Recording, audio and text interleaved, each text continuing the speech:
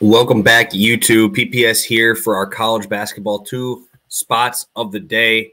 I would have put this out about 15 minutes earlier, but I've had the hiccups this morning and it's been weird. I tried doing a video halfway through it and had to reset because it was getting a little bit out of hand. I couldn't even post it. It was that bad. So have 2 spots for you today.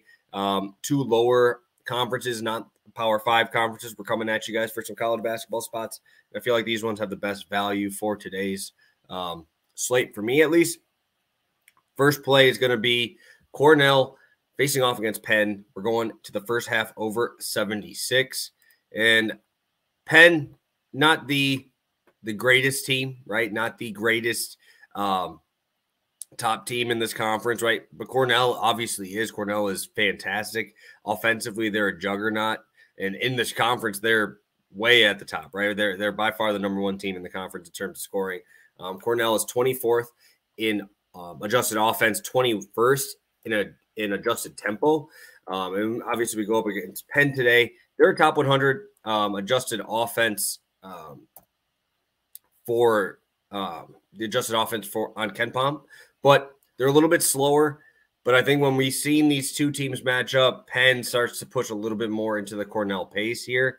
We watched their first matchup so far this year, and it was a decent game, right? 88-69, and that was at Cornell. Obviously, that's a tough environment to play in. There, we obviously seen this number get beat. They had 78 first half points. And what I do really like about Cornell is just their 3-point shooting, their depth. Penn does have Dingle, who's an absolute stud. So I think that both sides of the ball, both offenses are obviously much better than both opposing defenses. Like I said, with Penn, 238 in adjusted defense. And then we head over to Cornell, 274 in adjusted defense, both top 100 adjusted offenses. So I think both sides are going to have the advantage on the offensive side of the ball. Defense is a little bit suspect on both sides. So I think we get the Cornell pace to come through here. Like I said, in their first matchup, it was very, very nice in terms of pace, seeing almost 70 possessions in that game. So that's obviously a top 50 pace in the country if we go from there. So if we can get Cornell to continue to hold this pace and keep Penn moving at their style of play, I think that Cornell is going to get this number. I think they're going to hit that team total as well. I really like this game. But I really like how this game is close, right? It's a 1-point spread. Penn's got something to prove. Penn's got to come out and be able to score. They only scored 69 points in their first matchup. That's not going to work when you play a team like Cornell who just put up 88 on you at their home place. So really like this spot. I think Cornell continues to be the top first half scoring team. And in this type of a matchup, I think it's going to be a fun one to watch and be a part of here in this conference, in the Ivy League. One of the better ones that you're going to get. So, all righty, we're going to our second play. This team burned us last time, but we're going right back to it. I'm going to Pepperdine. They're facing off against Portland, and this is going to be an over spot here. 157.5. It is now minus 112 on FanDuel. I will pull up the stuff right now to get that up for you. But Portland, they're not good, guys. They're not good. They're 0-10 in conference. Like I said, minus 112 here. They're 0-12 in conference. But we love smashing overs on Pepperdine, dude. Pepperdine plays at such an elite speed, right? They're 9th in the country in pace. Portland, not too far behind, right? We still got a top 100 pace team here. Top 100 adjusted offense, 93 for Portland, and 76 in adjusted tempo. And then we go over to Pepperdine, who's just middling across the board. 190 offense, 190 defense. So this pace is crazy, right? We love watching Pepperdine play because it just goes up and down, back and forth. We saw a 167 number go up in their first matchup.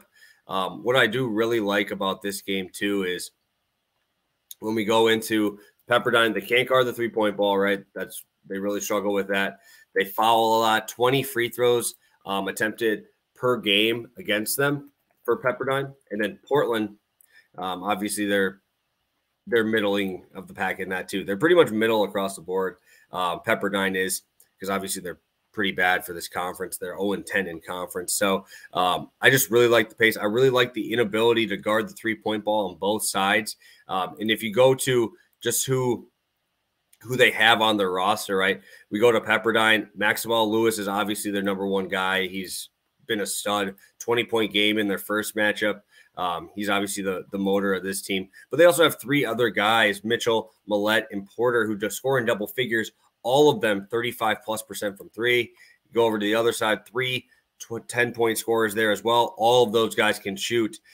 We have Moses Wood, their number one guy, shooting 40% from three. I think that's going to be a really important factor in this game. I also really like the ability for these guys to shoot free throws. Like I said, we have Lewis and Millette, the top two scorers, 85 and 79% from the free throw line, respectively, and then 85% for Wood and 80% for the two other guys in their top spots. I think this is going to be a ball game here. I really like this spot for both teams. Obviously, we're only seeing a 1.5-point spread. If we stay close, I like that both teams have their top players being able to finish games in terms of free throws. We've seen these games come down the stretch.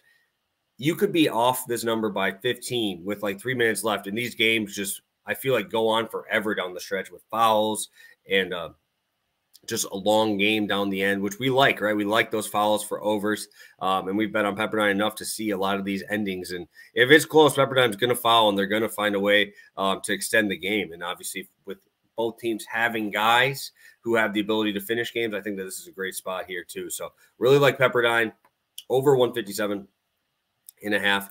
Cornell, that is over 76. That is on DraftKings only. I think it's 76.5.